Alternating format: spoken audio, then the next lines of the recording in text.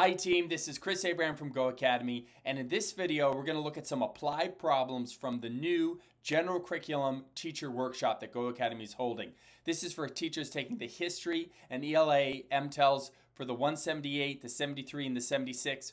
Use this video and this series of videos to help you prepare for your exam. And if you need extra help, you should check out a GOHacademy workshop. Just go to GOHacademy.com and you'll learn all about the GOHacademy classes, okay? All right team, enjoy the video.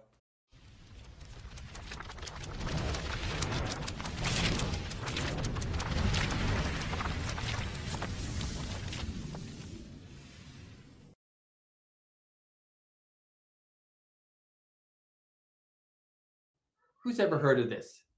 Enjambment. Maybe you've thought of this term. Maybe you haven't. I mean, has everyone read it? It's how some poetry styles, the language and the lines kind of rumble and ramble into one another, jambled into one another. Now, it's different than metaphor, simile, hyperbole, and personification. These were sort of the go-to figurative devices, figurative language on the older exams. And now the newer exams, they might have something a little bit more, something a little different, right? Here, let's look at an example. This is from the 61 test.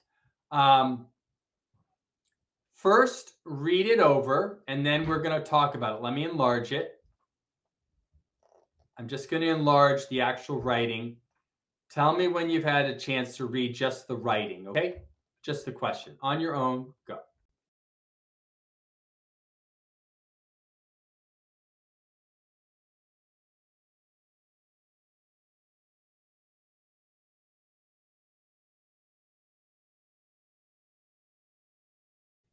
You can answer this, honestly, you can answer this just by reading the first stanza. That's a hint, team.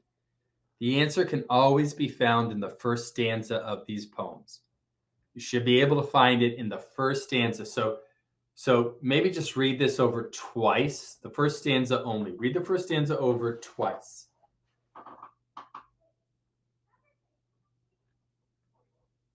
Give me a thumbs up when you read it. Now, who sees in it, if you're just thinking about more traditional ideas, who sees the somewhat repetition of sounds? I mean, the sa and the kla and the ka. It's actually not repetition of sounds because you have three different C's, right? This is the S sound. That's the kla sound. That's the ka sound, right? So if you were tempted to say, who's tempted to say alliteration? It's not. It looks like alliteration, but it's not because those three C's each make three different distinct sounds, right? There's the sa, there's the kla, there's the ka. Okay, so it wouldn't be alliteration or anything like that.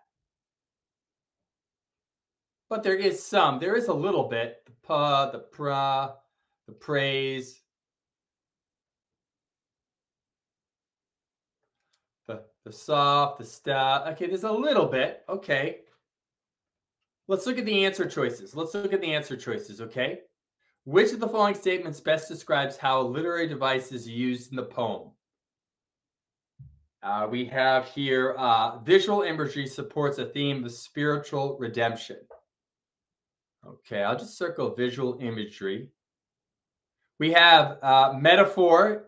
There's a metaphor illustrates connection to the natural world. So this is just metaphor. There's alliteration, conveys a sense of order and symmetry. There's enjambment, reflects the continuity of cultural traditions. Let's just get rid of all the extra. Let's just pretend that extra stuff is not there. Is that okay? I'm just going to erase that. Team, is alliteration what's going on? Is this like Peter Piper picked a peck of pickled peppers? Yes or no? No. So do you agree that we could cross this one off? It's not really Peter Piper picked a peck of peppers. And you can see that with circle, clock, and counter. Okay.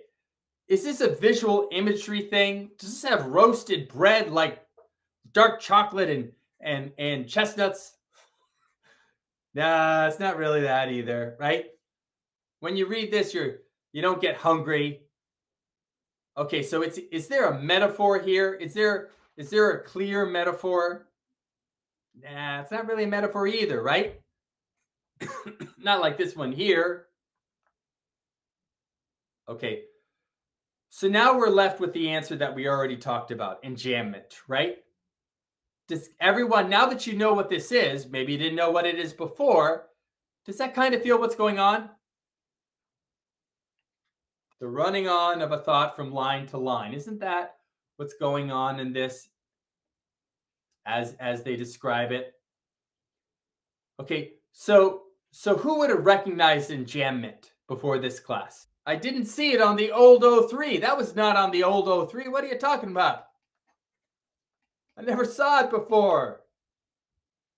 So understand that while there may be some things on the old exam, there's going to be in this English section some new ideas. You got it, team?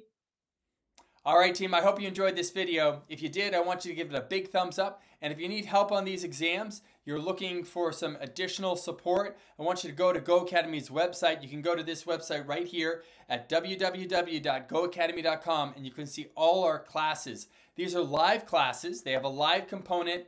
They're webinars, but they have a live webinar component as well as full access to all the videos that GOHacademy does. I'm sure you're going to find these classes very helpful if you need the extra help. So check it out if you do. All right, team, this is Chris Abraham from GOHacademy. I hope everyone has a great day. Take care, team. Bye-bye.